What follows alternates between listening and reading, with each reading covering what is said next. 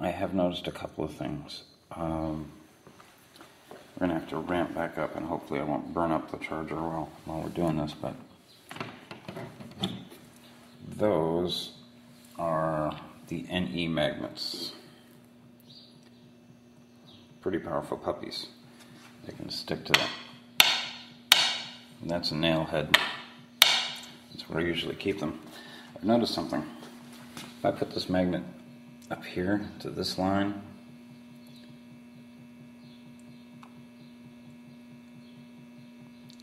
I won't feel anything. If I take it next to the DC line, I get a buzzing. And depending on how close I get it to that DC line, I have been able to, I switched polarities on the magnet,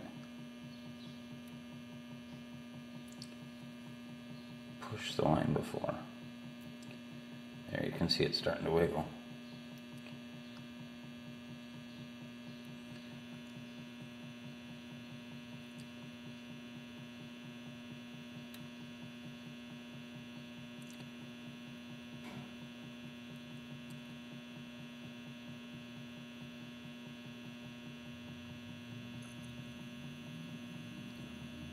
So you can see that I'm affecting the DC line. Kind of like one of those permanent magnet motors.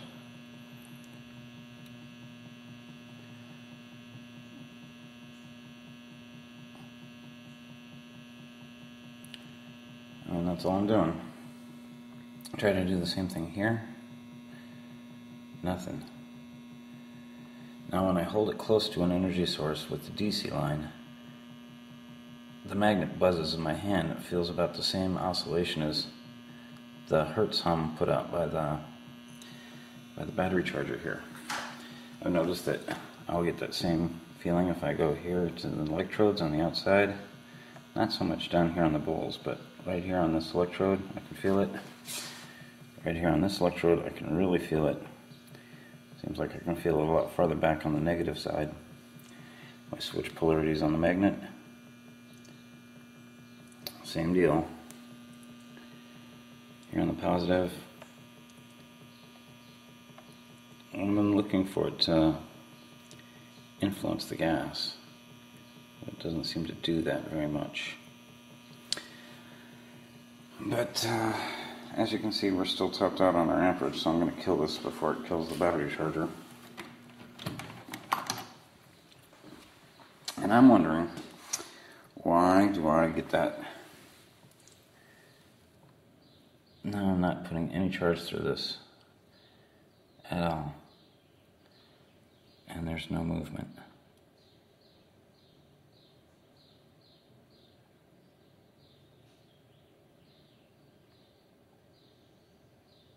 And I have to touch it to move it. Here's that the coil cell, which is the first cell that I noticed the whole magnet thing going on with, because I'd seen down here on this first oxygen ring, it would start generating gas here, and the wave would travel this way.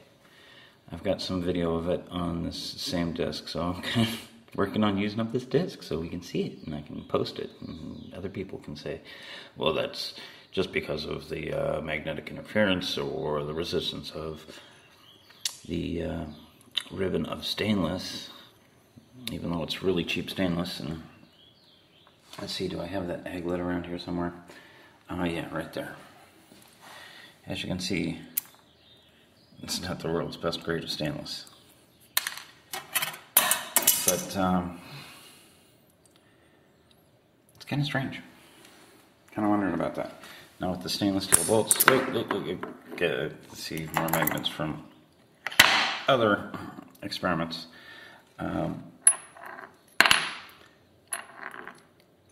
My stainless bolts seem to have a little bit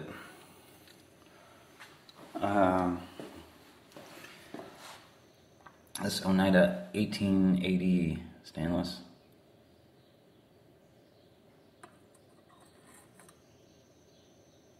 does seem to have a little bit of reactivity here on that hoop. Let's try here on the handle.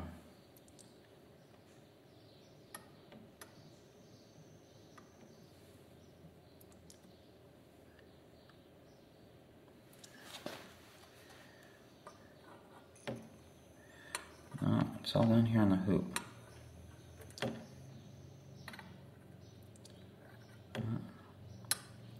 That's enough.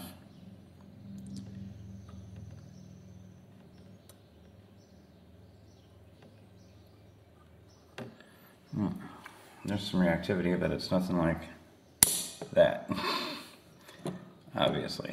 I mean, that's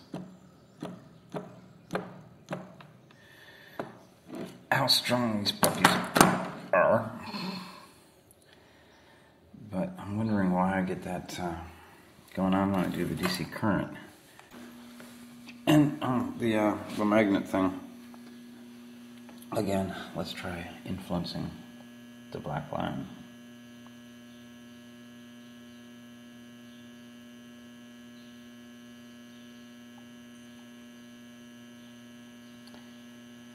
Seems like I'm not getting nearly as much. I'm buzzing. I get that buzzing feeling. One thing that really turned me on, this is how I found out about the buzzing. I got close to... I don't feel the buzzing there. That was kind of strange though. Pulled it up. It looks like the generation changed a little bit.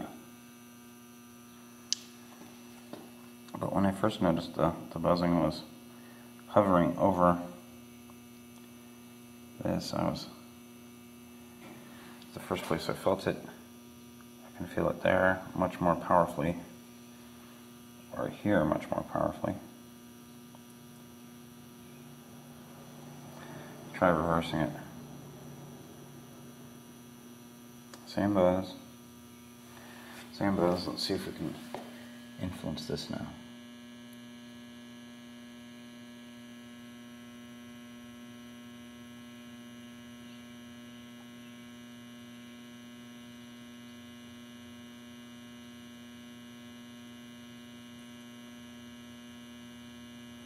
Well, I can feel the buzzing, but it's not influencing it unless I touch it.